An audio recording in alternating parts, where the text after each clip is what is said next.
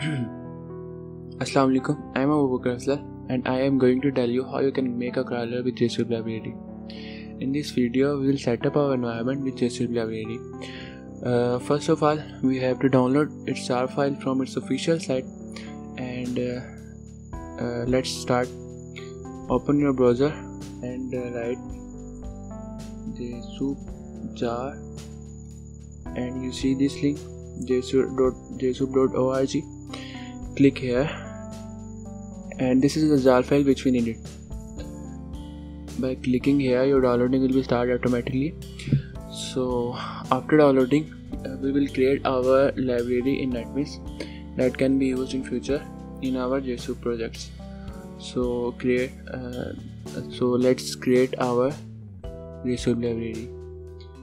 Click here, tools, and here, libraries, and click here, new library, and name your library whatever you want.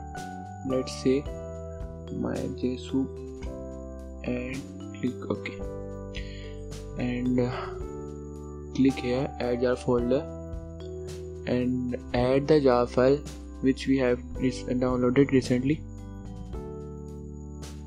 and click OK. So that's how our own Jsoup library have been created, and that can be used in future in our Jsoup projects whenever we want. So our Jsoup environment is set up, and in the next video I will tell you how you can connect to a URL, and we will get basic data from that URL.